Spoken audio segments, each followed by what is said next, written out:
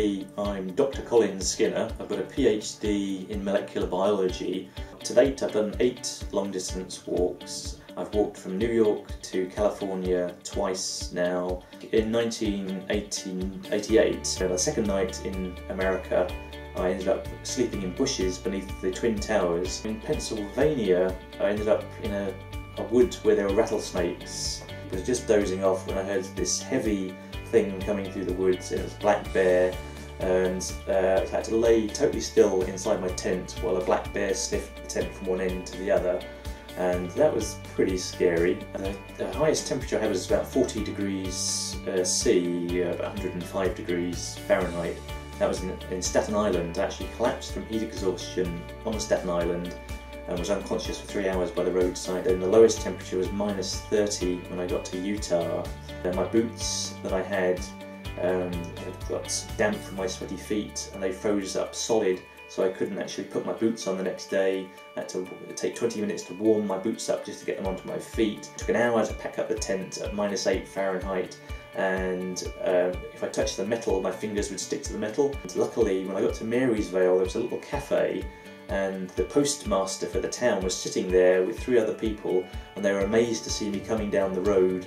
His name was Norm Gibson, and I met him in 1989, but I met him again 20 years later and ended up staying with him as I did the walk again. In 2003, my mother had pancreatic cancer, and she died in 2003, and seeing what's happened to her with the illness that she had made me want to use the story that I had already to try and help hospices. All the way across America, I was staying with hospice people, so hospice volunteers and people they knew, and that was actually good because there could be several hundred miles between one town and another, and with very few places to stay. Through the hospices, I'd actually have a place to stay, and they'd take care of me and enable me to get all the way across America.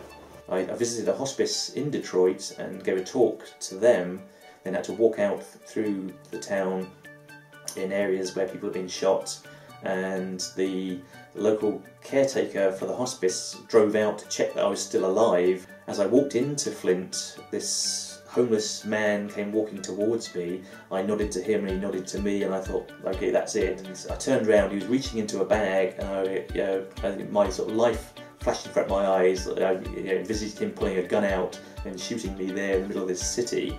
But what he did, he couldn't talk, but he pulled a stack of quarters out. He gave me $3 and change because he'd seen my hospice sign on my back, and actually gave me $3 for hospice in the middle of night in Flint, in this area which is supposed to be really dangerous. And he couldn't talk, he had a problem with his voice, so he just gave me the money and then sort of raised his hand in a salute. It's been great for me that I've met some really caring, warm-hearted people involved with hospices that take care of people and allow them to live life as much as possible to the full when they have life-threatening diseases. I'm also married, and so I'm a husband, and I'm also a father. I've got a son who's 17 now. Having been in situations that are dangerous and worrying, to actually come back to somewhere that's home and is safe is actually quite a pleasant experience.